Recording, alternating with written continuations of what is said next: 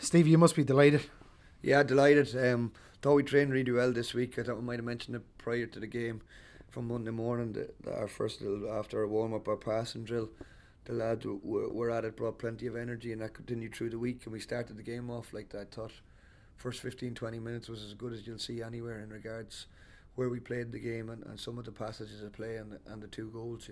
Yeah, talk us through the goals. Dara, he's done it against Rod earlier in the season. It was another fine strike. Yeah, very calm. Stevie done great. Great bit of sort of quick thinking by Wardy and that, and Stevie done great. Chopped inside, got a good strike with his right peg. It was a good block, and then it fell to Dara.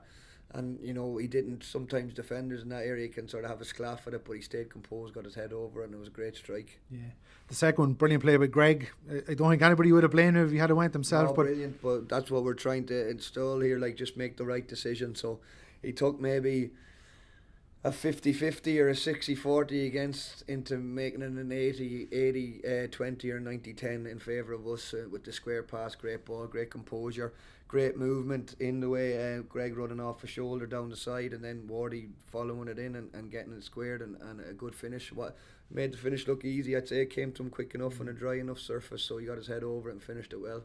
Stevie's goal brought the house down. It was another wonderful effort in the top corner. Yeah, I thought Stevie was excellent all night. I thought his balance and the way he could shift off and chop, I thought he was brilliant and came in the way and unleashed a great strike, and he has that ability. But on the whole, I thought everyone to a man was very good tonight. They carried threat from set pieces and long throws. Couple of sort of hairy moments, but I think with the size of their team and the areas to put the throws into and set pieces, you're going to have that. But we defended them well in the main, and in general play, I thought there was lots of really, really good stuff. Yeah, second half as well, there was lots of good moments. I'm sure it would have been easy to sort of go into autopilot 3-0 up, but they kept going. We spoke about that at half time. We wanted to stay disciplined, stay composed, not try and take liberties and force things, and it get messy. I thought second half we didn't start great for the first 5 or so minutes, and then we sort of owned the game, and I think Finn Harps were happy to sit off the game and maybe keep the scoreline at that, but some really good passages, and we went close on a number of occasions in the second half too.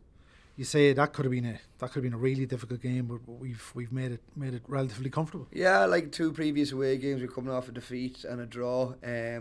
So we wanted to get back on track before the cup next week, and a good resounding 3-0 win sets us up nicely, puts us back up into second, and we can look forward to the cup game now against Longford next week. Yeah. Asked you before the game, we confirmed that Mark's gone back to Dundee United. What's the latest, or is there any developments? The latest is we're trying to come to an agreement to all parties. As I said all along, it's like if we have our way, of course we want Mark at the club, we want them to stay. But there's other parties involved, so we'll have to see where that takes us.